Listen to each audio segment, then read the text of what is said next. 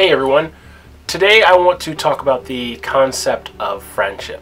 Or not really talk about the concept so much as just thank a number of friends in my life. As a matter of fact, I had to make a little list here of the people I'm going to talk to or talk about.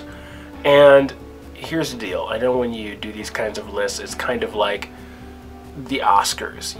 You're inevitably going to miss somebody. You want to thank everybody who's had a deep meaning in your life, but you can't. You don't have enough time. The band starts playing, all that kind of stuff. And while I don't have a band that's going to start playing, although there is music playing in the background right now,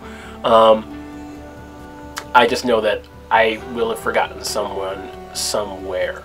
So if I mention you, that doesn't make you more important than anyone else. If I don't mention you, it doesn't mean you're less important than the people who got mentioned. So sorry in advance for anybody who feels slighted. I did not mean to slight anyone. All of you mean something to me. But I want to just talk about some people right now who I guess popped into mine and I guess made the list. I want to start off talking about my buddy Craig. Craig, you've been a great friend to me. You have opened not just your home to me, but your life to me. I have enjoyed being able to work in ministry with you and be close to your family. I mean, we've obviously kind of had to grow apart as you've gotten a little busier and as I went off to college and things like that. But your friendship has been meaningful to me. All these years later, I think we met in 1997, not long after you got married. So it's been really cool seeing you be faithful to your wife. It's been really cool seeing you transition from being just husband and wife to new father to father of twins and so on and so forth. It's been great to be kind of a peripheral part of Paradox, to be part of initially launching it and then having to go off and coming back years later and seeing it growing and being healthy and kind of going through growing pains and whatnot. So just thank you for your friendship. Thank you for opening your office to me late hours of the night, for reinitiating our friendship when I really screwed things up years ago. That meant a lot to me. It continues to mean a lot to me. It continues to inform our friendship today. So I just wanted to say thank you.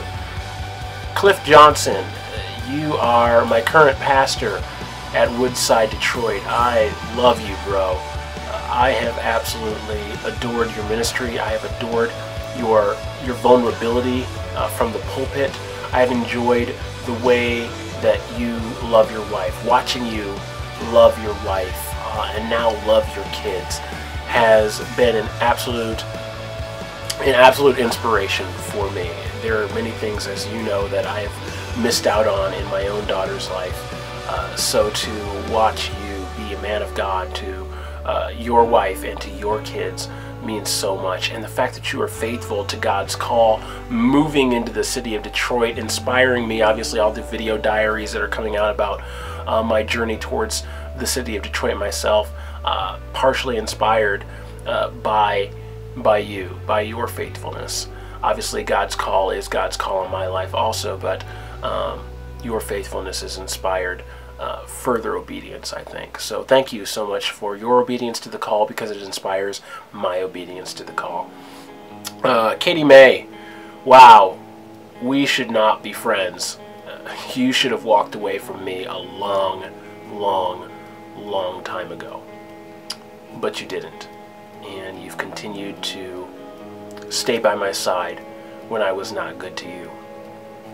And that means more to me than you will probably ever know.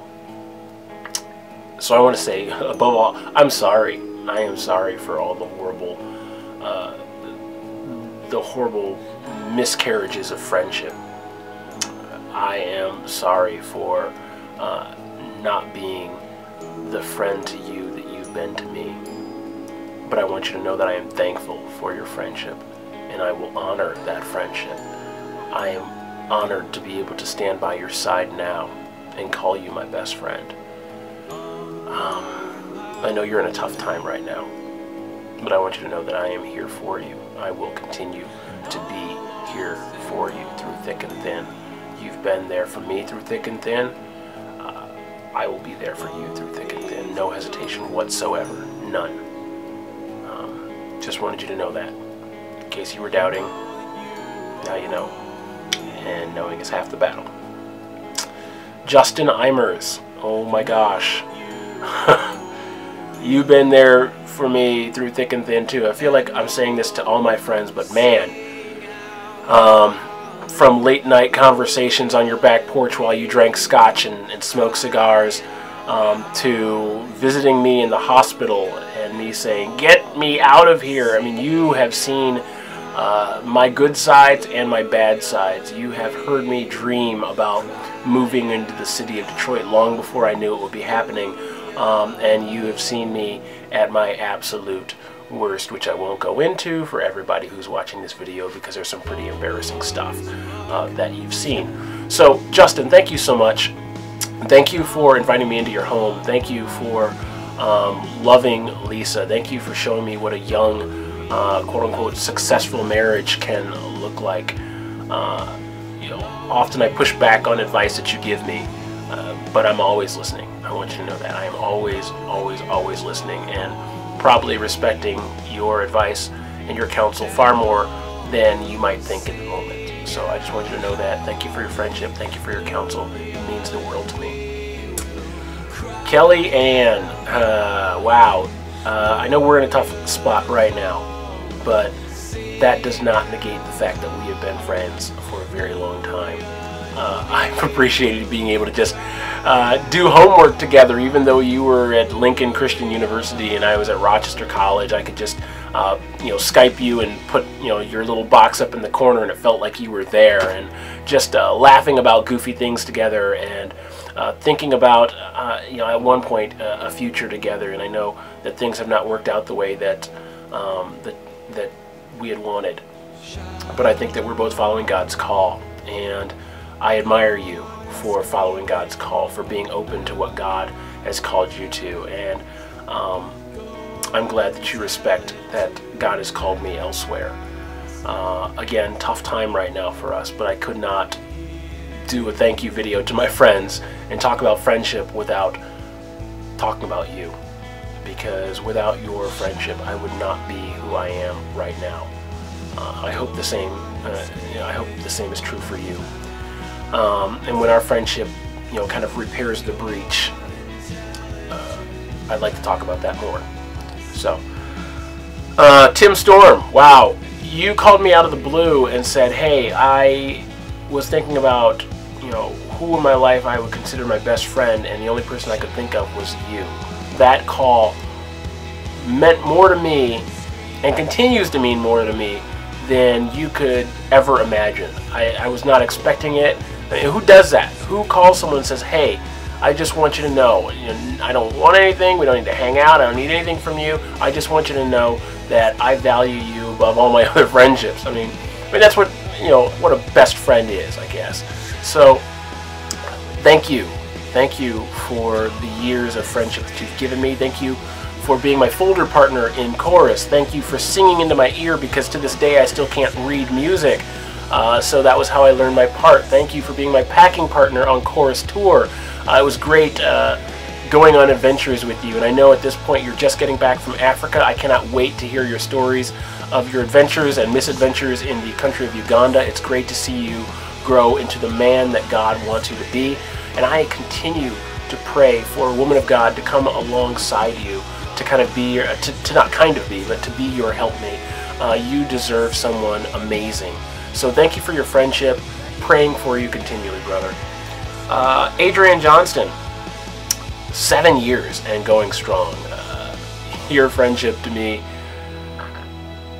wow, it's hard to describe our friendship. We have a strange friendship. It's a friendship that I think by any stretch of the imagination probably shouldn't have survived, but it has. It has survived many different iterations, from closeness to being far away from each other, because we're in college together, and then we saw each other every day, and we're in an organization together, and that dissolved, and then you graduated and we didn't see each other as often, but we've stayed in touch, and then moving to Kalamazoo and me wanting to do that, and man, our friendship has just been kind of through ups and downs, but you've been there for me, giving me advice, giving me counsel, just giving me laughter, giving me joy.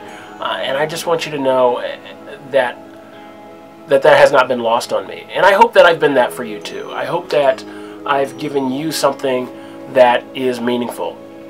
I hope that you cherish our friendship, because I cherish our friendship. That sounded awkward, but anyway, our friendship is kind of awkward, isn't it? Brian Pothast, where do I even begin? If it weren't for you, I would not have graduated from college. I'll begin there.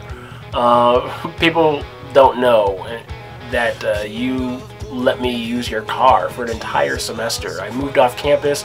I was expecting to buy a car. There was a financial snafu. And I remember saying to you in the cafeteria, if you don't see me after this weekend, it means I couldn't get to college. And so I had to drop out.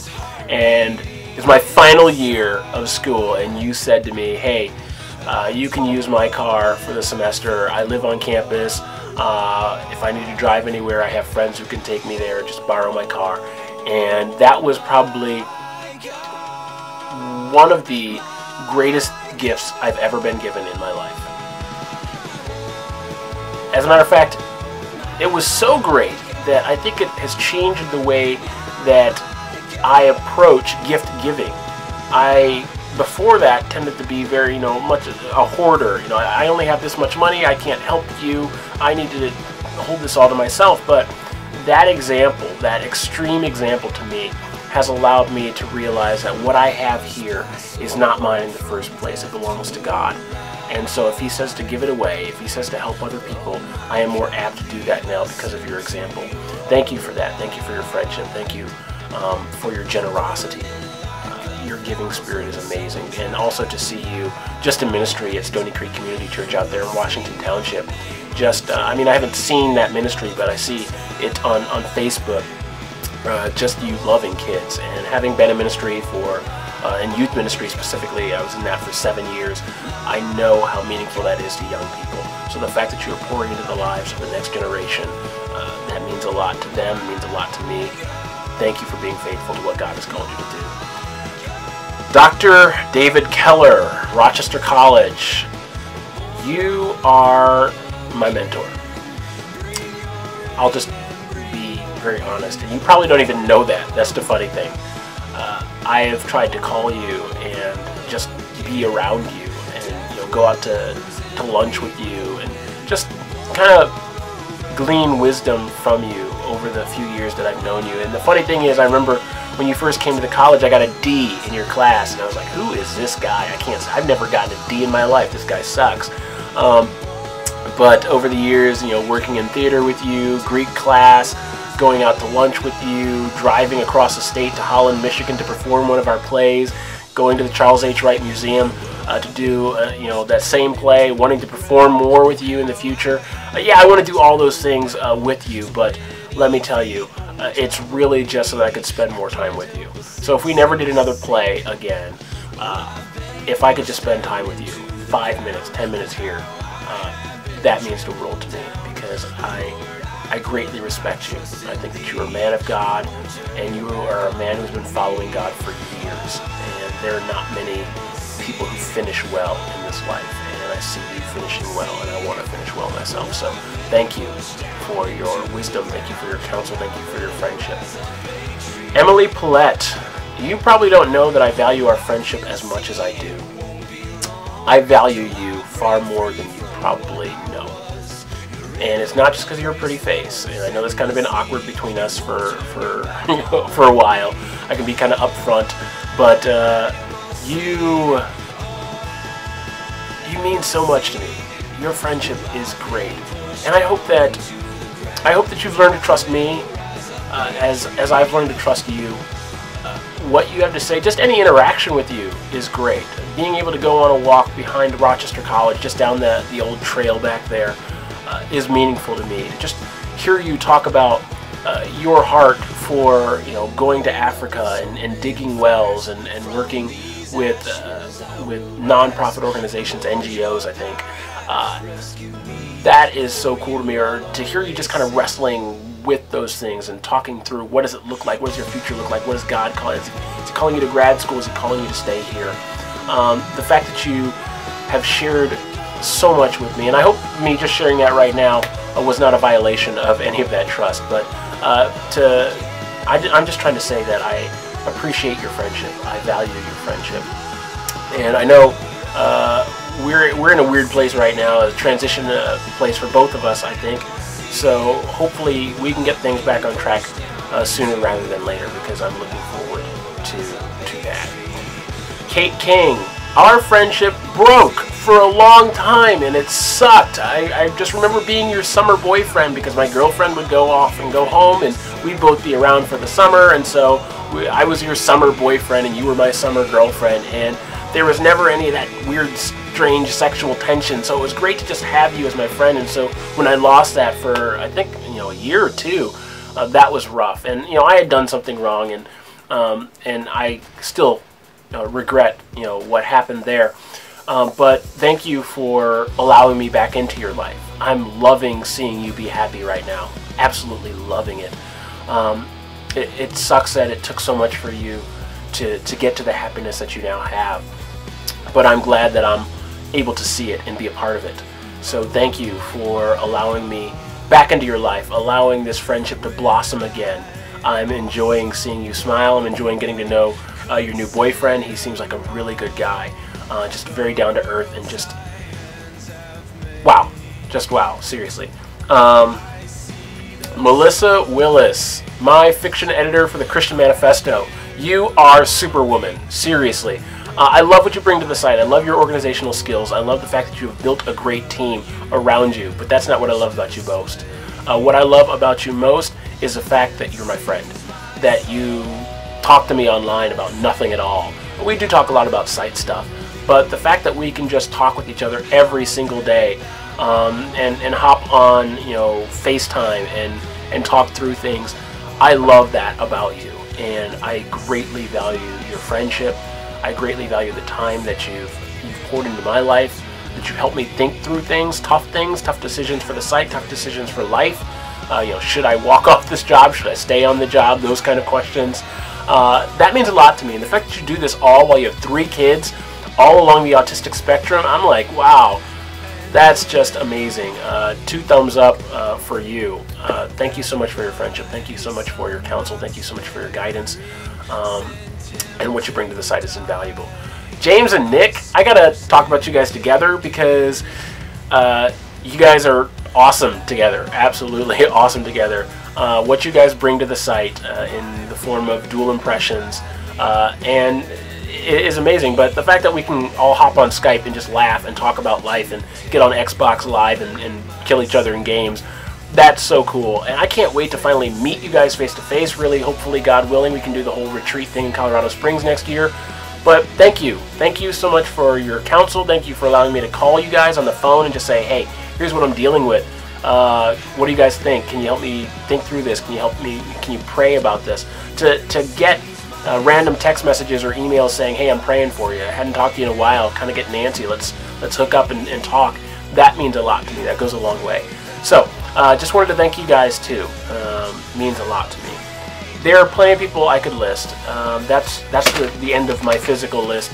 I'm sure I've missed somebody. I've left family off the line because obviously that's family, and they know I love them and they know I cherish them for various reasons. But thank you so much for listening. If you have a friend, let them know you appreciate them, because it goes a long way. Again, when Tim called me, that still sticks with me, still floored me, and I think that friends need to hear, hey, wait, stop, no, not just thank you. Really, I truly, madly, deeply appreciate what you bring to my life. I value you. Thank you so much. Tell your friends. They need to hear that. I'll talk to you later. Bye.